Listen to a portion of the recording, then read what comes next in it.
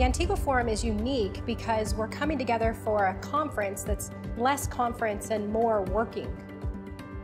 We're working on projects. We're coming together and sharing our ideas and our insights, learning from the other participants, and also learning from the project owners and helping them to refine their ideas. So we're not sitting and listening to lectures, we're actually working together side by side, sharing insights and learning from one another. You know, when project owners arrive at Antigua Forum, they've been here for a few days, they have an idea, they have a concept, they've got something they're trying to solve, a problem they're trying to address. The idea for participants is you really get to contribute your gifts and your special knowledge and expertise to help a project lift and take off. There's a whole raft of dozens of people who will come and challenge the idea, asking questions you've never even thought about before. I think it helps the project owners see things more objectively. In the end, I think it's probably inspirational to them.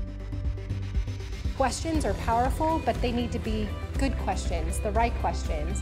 And so the people around you challenge you because they come at things from a different perspective, and then you're expected to do well and perform well.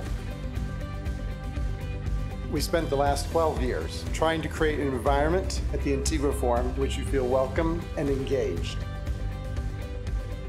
Casa Popeno is the ideal place to talk about entrepreneurship, creation, improvement, and transformation. We will witness how the Antigua Forum process is co-created among project owners, brain trust, facilitators, and staff. The spirit here is a spirit of encouragement and enthusiasm. Everyone gets to participate. Everyone gets to share knowledge, share insights, and share information to help project owners. You have the opportunity to have an impact on things you may otherwise never have been exposed to. Being able to inspire people to take action is a very unique, valuable proposition.